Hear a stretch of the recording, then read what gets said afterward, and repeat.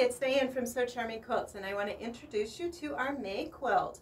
This is the 2022 calendar quilt for May. It is called Soundwave.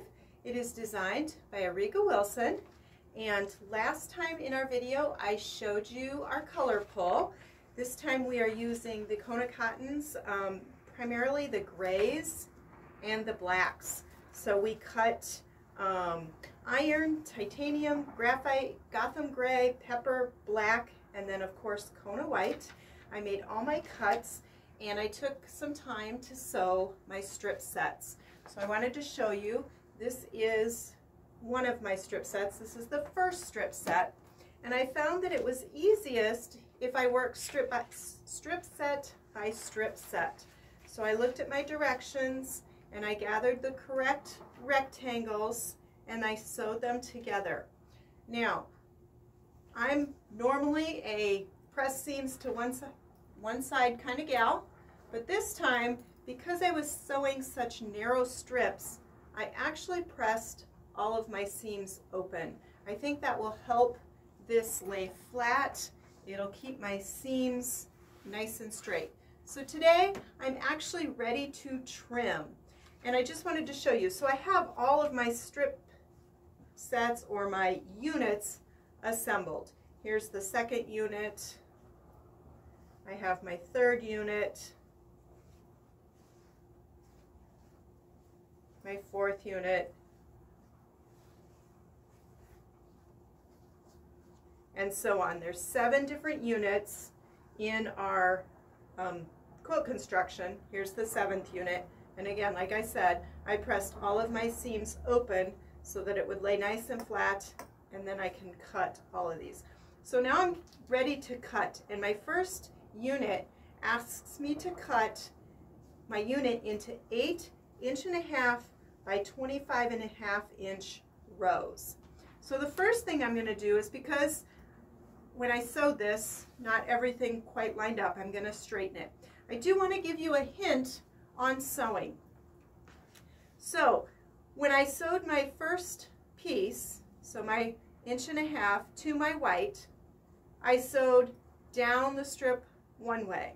When I added my second piece, I started at the bottom and I sewed up so that all my seams were alternating, so it didn't pull or stretch my fabric. So that's just a quick tip or trick. So I'm going to take this, and I'm actually, I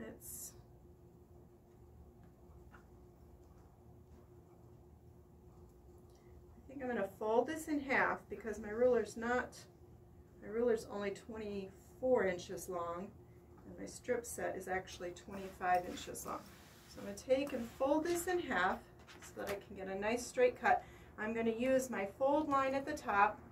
I'm going to line that edge up, and the first thing I'm going to do is square my piece.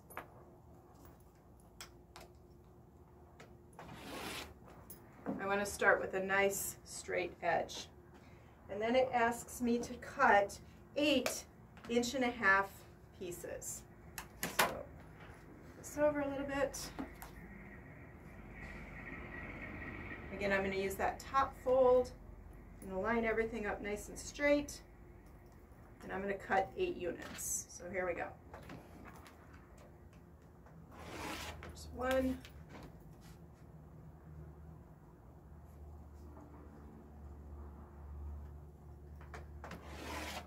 2,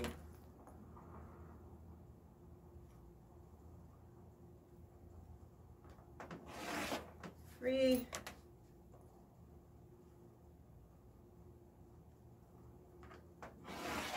4,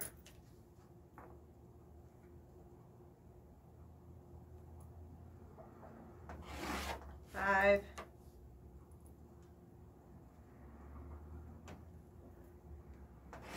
6,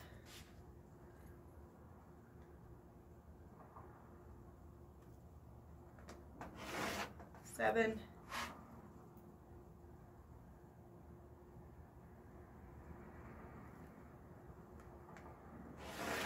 8. So now I have my 8 pieces. So I didn't quite cut.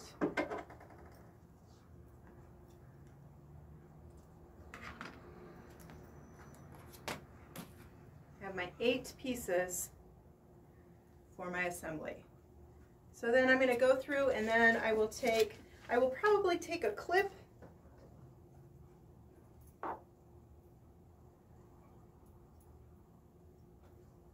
and I'll just clip these all together so that I know that these were all unit 1s. And I'll label it. I'll go back in the back and label it. And I'm going to clip these together. I'll label it as unit 1 so that when I actually go to assemble my quilt, it tells me how to assemble it. So I'll just be able to quickly grab each of the pieces for my bigger units. So I'm just going to go ahead and I'll start with, here's my second one. Again, I'll fold it in half. I'll square it. I'll trim off how many ever that I need. Let's see what the second one says.